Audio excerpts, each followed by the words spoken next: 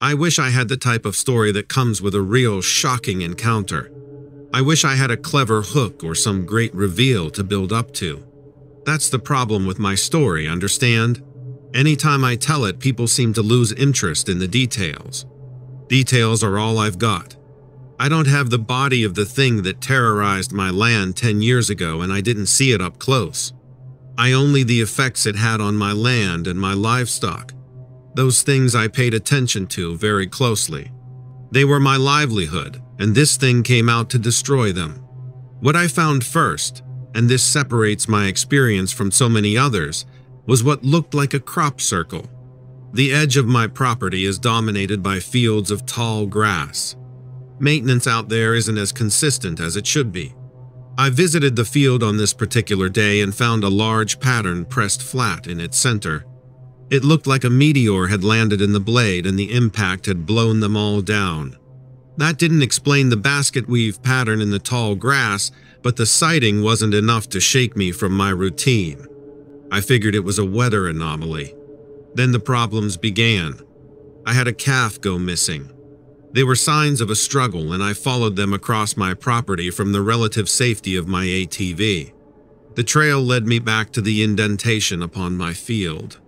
My calf had been dragged back to the crop circle and then just vanished. That, as you can imagine, was enough to shake me from my routine. We would later find the animal's remains, emptied of anything that had once given it life. The adult cows started to show signs of anemia. They were getting lethargic. They seemed to be thinner by the day. My usual vet couldn't explain their condition. The weight loss was too rapid, and there were too few symptoms beyond the lethargy to suggest that something viral was taking place. What we found instead of answers were 3 puncture wounds in a triangle pattern at the base of the cows' necks. The puncture marks were in the same place on every member of the herd. The corners of the triangles were equidistant in every case. Whatever it was biting or stabbing my livestock, it was doing so with a methodical consistency. I thought I was being sabotaged. It sounds ridiculous now, but I thought maybe it was a man behind my troubles. Nothing else made sense to me at the time. I couldn't fathom the scope of what I was dealing with. I couldn't imagine that something truly horrible had arrived on my land. If you learned that was true, would you even know where to begin? I sure didn't. I added electric barricades and camera systems, thinking they would be enough to deter any intruders from pushing too far into my land. It would certainly keep them away from the cows, or so I believed. When another one disappeared, this time one of the fully grown females, I knew I was dealing with something more than sabotage. There were no drag marks this time. There was no path my cow could have taken to escape, and the camera caught nothing. No intruders on the perimeter. Nothing. I turned them inward. What choice did I have? I pointed the security system into the farm instead of away from it. My only hope was that the invader we were dealing with was lurking somewhere on my property. That would explain why I didn't need to interact with the electric fence. At least if I could catch it on camera and identify it, I could solve the problem. I could save my way of life. What I saw was a creature materialize out of the air. Others who have seen the footage suggest that it was just concealed by the environment, but I know that can't be true. It wasn't there, and then it was. Something walking on 4 legs stepped out of the empty space in the air. One leg at a time, it pulled itself forward. The monster was the size of a wolf, massive and certainly intimidating. I could see at once why my livestock didn't stand a chance against it. Its head was long like a canine's, too. Its hair only grew in patches, and its skin was blistered, like it had rolled around on hot embers and burned away the majority of its fur. I'd say it was a sick dog if it wasn't for what happened next. A long cylindrical tongue slid out of its maw. It must have stretched over a foot long. The barbed end of it snapped onto the back of my cow's neck. It crawled onto its shoulders like it was ready to take the animal for a drive. The cow itself seemed complacent, maybe lulled into obedience by whatever was dripping from the end of the creature's tongue. Looking at the footage, I couldn't help but think of a mosquito drinking from the skin on my forearms. Was that what I was seeing? Was this creature drinking my animals dry? As quickly as it had appeared, it soon vanished. This time, the cow disappeared with it, as if its image was blown away by the wind. This has been explained to me as a technical error. Maybe there's some truth to that. Maybe the creature moves in a way that the technology just couldn't pick up. I don't know. I invited a few of my friends out that night. We waited up with shotguns and rifles. They weren't going to let me be run into the ground by some monster, even if they didn't believe in it themselves. For whatever reason, the creature didn't come back. Maybe it sensed the danger. Maybe it was just full. If that's the case, what do I do when it gets hungry again?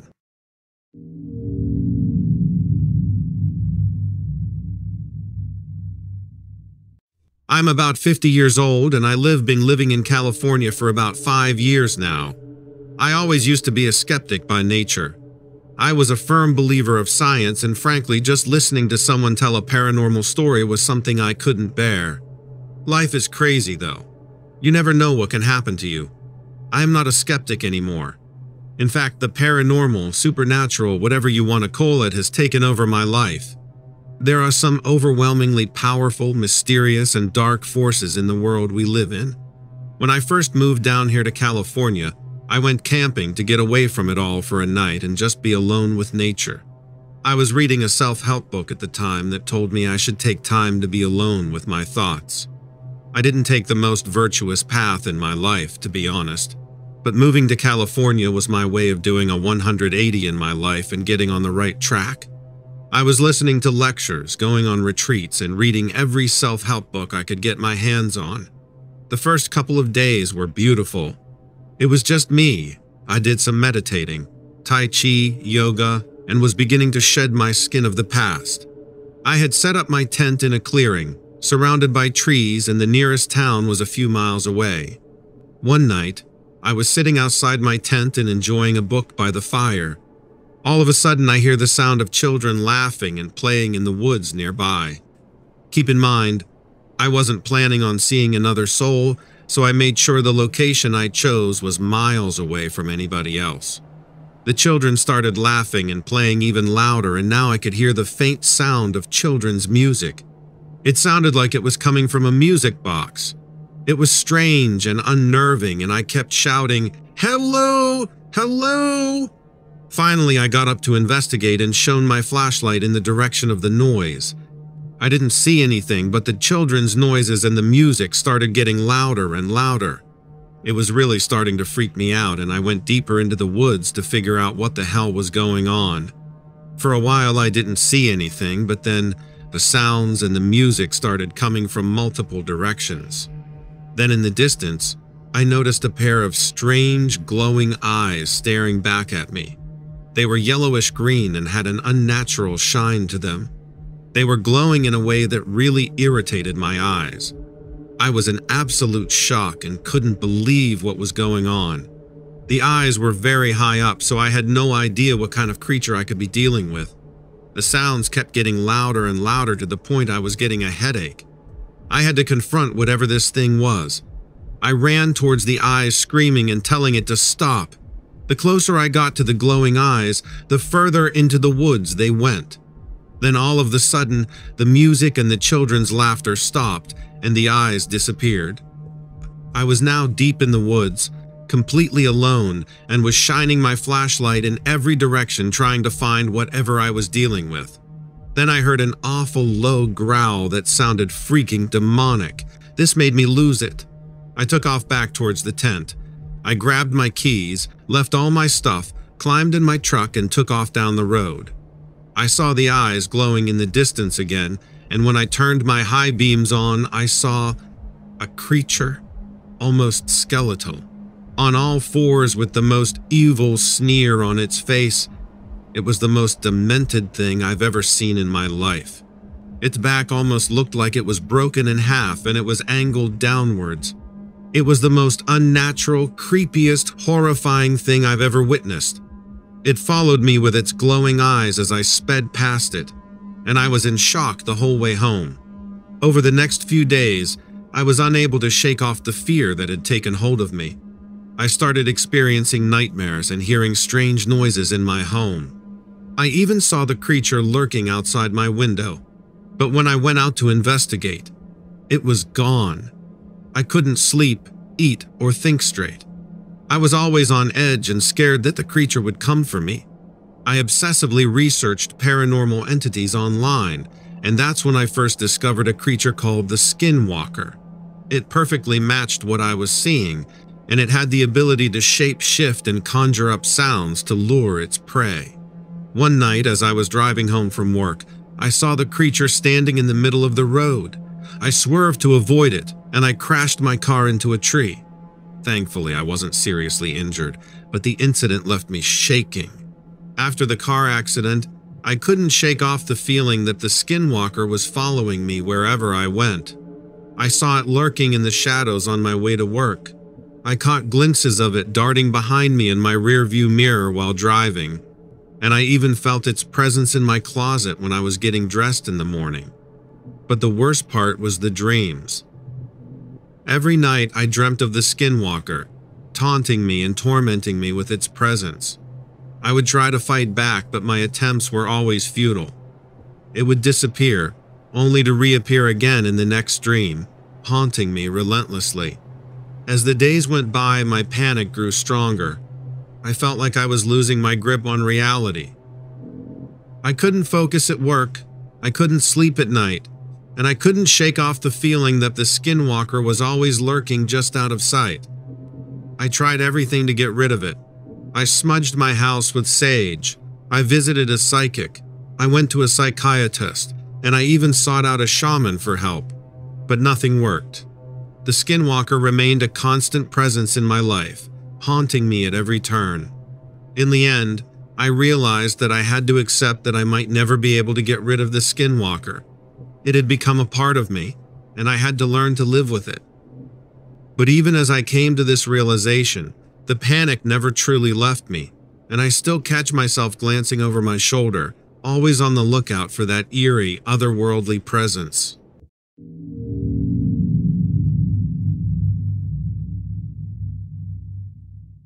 Look! If it wasn't scientifically explainable, I wasn't interested. I never believed in monsters or any of that crap. I was a logical man with a rational mind. That all changed when I saw it. I was sitting on my porch in South Carolina enjoying a nice cold beer when I saw it with my own eyes. At first I thought it was a weird cloud formation, but as I looked closer, I realized it was something else entirely. I'm just an average guy with a wife and kids. I work a 9-to-5 job, and I'm not particularly interested in anything paranormal. I never gave it much thought until I saw this freaking thing. I tried to ignore it at first, but it was too mesmerizing to look away. I stared at it for what felt like hours, trying to figure out what it was. In the sky was a gigantic creature that twisted and turned, its long, slender body writhing around and snaking through the air. Its scales glinted brightly, and I could see its eyes from way down on the ground. To say the least, I was in shock. Its wings were huge and flapping around, making a huge whooshing sound. The thing looked like it was on the hunt, searching for something. What it was, who knows? But I'm glad it wasn't me. After seeing the winged snake creature in the sky, I spent every waking moment researching what it could have been. I watched videos of UFO sightings, read articles about alien encounters, and even researched the possibility of dragons. But nothing quite matched the creature I saw. It wasn't until I stumbled upon accounts of sky serpents that I realized that's the only thing it could have been. As I dug deeper into sky serpent sightings, I found that many people had reported seeing similar creatures. I even found some recent sightings that had been reported in the same area where I saw the sky serpent. It made me wonder if there was something more to it. I found a group of people online who had also witnessed sky serpents and joined their online forum to share our stories and experiences. You gotta be careful online, man. Some of those people are nutbags, but these are good people. They were very helpful in providing me with more information and resources to better understand what I had seen. The whole me being a rational thinking person thing ceased once I had this experience. The truth is, we have no idea what other strange creatures and mysteries are out there that we know nothing about. Some of these people online tell stories of where the sky serpents attacked them, their loved ones, their livestock, etc. I only saw it from far away. I can't imagine a sky serpent trying to eat me. Talk about traumatizing. My heart truly goes out to people. We have no idea what some people go through, and then have to go on through life as if nothing happened. My research showed me that sky serpents have been reported all throughout history. Some people even believe they could be related to ancient sea creatures like plesiosaurs or mosasaurs. Fascinating stuff. After researching extensively, I finally came to accept that what I saw could have only been a sky serpent. All other suspicions were gone. I swear on my children's lives that what I saw was a sky serpent. It was an experience that shook me to my core and left me questioning everything I thought I knew about the world. I couldn't believe that such a creature existed, but the evidence was overwhelming. I found reports of sky serpent sightings that dated back centuries. It seemed that people had been encountering these creatures for as long as humans had been walking the earth. Crazy stuff, man. After coming to terms with what I had seen, I decided to share my experience with others. I knew that there would be skeptics, but I also knew that there were people out there who had seen similar things and were looking for answers. Oh my God. Looking back on my experience, I realize how small and insignificant I am in the grand scheme of things. There are still so many mysteries in the world that we have yet to uncover, and I am grateful to have had this experience that has opened my eyes to the possibility of the unknown. I cannot emphasize enough how much this experience has affected every aspect of my life and the way that I think. The image of that sky serpent is forever etched in my mind, and it is something that I will never forget and will look at as a changing point in my life. I'm a more well-rounded, open-minded, empathetic, and interesting person now. I hear how ridiculous people sound now when they say that there's no such thing as Bigfoot or the Loch Ness Monster. How could you know? It has opened my eyes to the possibility that there are so many other strange and unexplained phenomena out there just waiting to be discovered. Who knows what else is out there in the great unknown, just beyond the reaches of our understanding. I am now constantly on the lookout for any signs of the unusual, and my curiosity has been piqued in a way that I never could have imagined. This experience has left me with a profound sense of wonder and excitement for what else may be out there, just waiting to be explored. My investigation into sky serpents led me down a path of discovery that I never could have imagined. I connected with people from all over the world who had had similar experiences, and I learned so much about the history of these creatures. The sky serpent sighting had a profound impact on me, and it made me realize that there is still so much to be explored and discovered in this world.